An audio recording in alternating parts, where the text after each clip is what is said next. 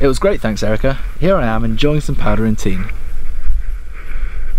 Elsewhere in France, resorts have been enjoying excellent skiing, with lots of snow falling in the past week. Great visibility on Thursday afforded good views across most areas. In Switzerland, pistes are in good shape and pockets of fresh powder can still be found. Ski club leader Brian Horn has been showing members the best of Wengen all week. Nearby, Italian resorts have seen plenty of snowfall, with the Dolomites boasting some of the best conditions anywhere in the world at the moment. Glorious sunshine in Austria on Thursday allowed skiers to make the most of fantastic conditions and recent snowfall. Conditions in the Alps couldn't be better in preparation for half-term, and with sunshine expected for most of the week, skiers can look forward to a fantastic trip. It's been cold in Colorado recently, with temperatures down to -20. Ski club leaders report fantastic conditions both on and off piste in Breckenridge and Aspen.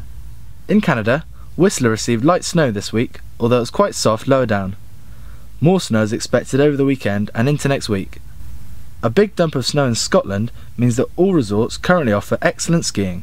Good weather forecast over the weekend and into next week bodes well for half-term skiers and boarders.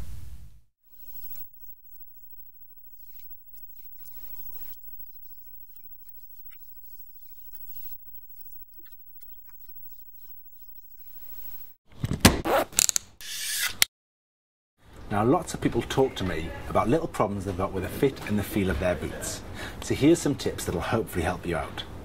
Shin bang can be quite common and can be a real problem for men where the hairs get pulled, take away bits of skin and make it really raw.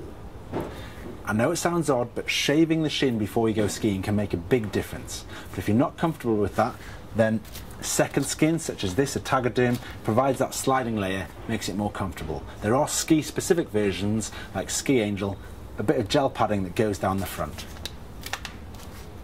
Most boots have some sort of static Velcro strap. You can replace it with an elasticated booster strap. Again, alleviates a bit of shin bang and gives the boot a really nice smooth rebound.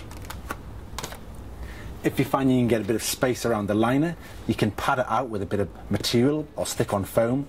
But if you're not comfortable doing that, then visit a good ski shop where they can help you.